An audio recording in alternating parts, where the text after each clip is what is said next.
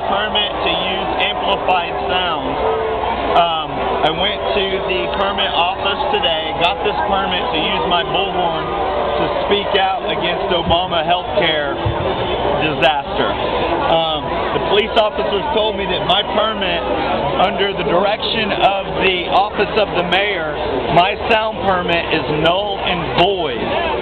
Even though I paid $10 for this permit to exercise my free speech, which in its own essence is a joke.